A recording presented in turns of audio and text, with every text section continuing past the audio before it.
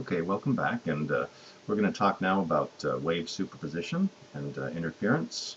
So what is superposition? It's actually a really convenient way to describe the interaction between two waves. It's called the vector sum, and we have to say vector sum because it's really it's algebraic.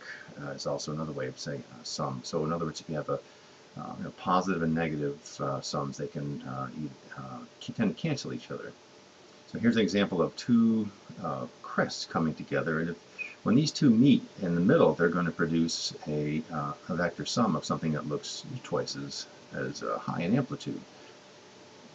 Likewise, if we have two pulses, even though these are offset, these are going to tend to cancel each other out, and there would be essentially, for a brief period of time when they overlap, no amplitude, even though there's still energy in the waves, two respective waves. So here's an animation that shows that. This might be traveling a little too fast to perceive what's going on, so we have some applets also that we can use. And here are a couple of them, so let's go to one of them right now. So I'll start this here, and you can see that you have the red wave traveling from one direction, the blue wave traveling from the other, and when they meet in the middle, they create the vector sum, which is shown by the yellow wave. And we can change the amplitude so that one of them is smaller than the other, and we can actually stop this boom right there and walk through it, and you can see when they over it. So if you look at the vertical column right here, the blue height from the rest position and the red height from the rest position, if we add those together we get the yellow, and that's going to be true at every place along the wave. So when they're both a maximum right there, it looks like we have essentially for this distance right here, the amplitude of the red wave, and the blue looks like it's about half. So the yellow would be about 1.5 amplitudes of compared to the red wave. And then off they go in opposite directions. We can also put them out of phase and demonstrate destructive interference. So if we walk through this one, here we see the sum. Notice the sum in the middle here is always going to be 0. And as when they finally overlap, right there, they effectively cancel each other out. And then they move on to respective destinations. See the other applet is this pulse addition applet. It's like the one that we saw but was moving too fast, but this one we can step through. So here's, that was awful quick. So let's try this one here. We'll step through here. So we have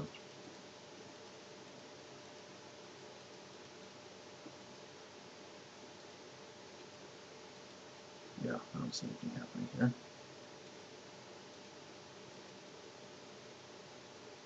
Okay, so there we go. So let's reset, and we'll step through. So here we have, let's do, so I'll let you step through. This looks like it's very small steps for this one and more coarse steps for this one. So we can see we have unequal amplitudes. This is +2, this is a -1.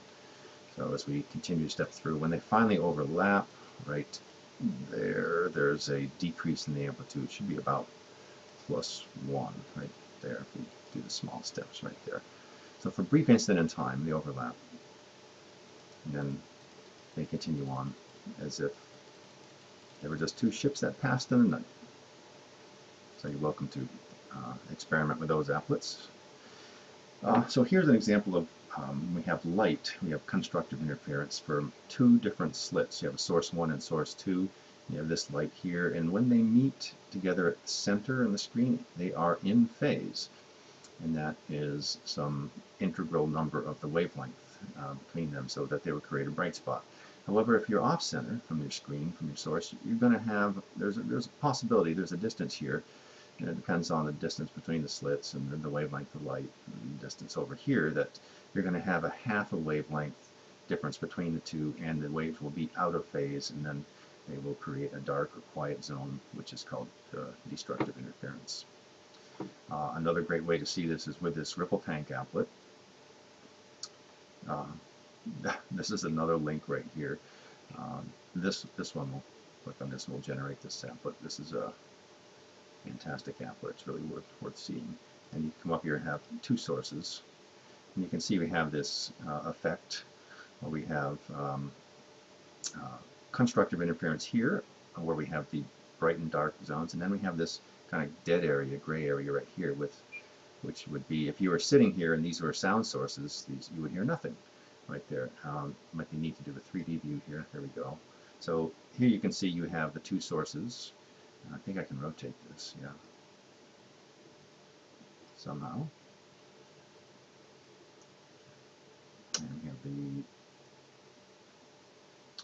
two sources, and here we have the dead zone, here and destructive interference, and here we have constructive interference here. So this is a great applet. You can experiment with that yourself.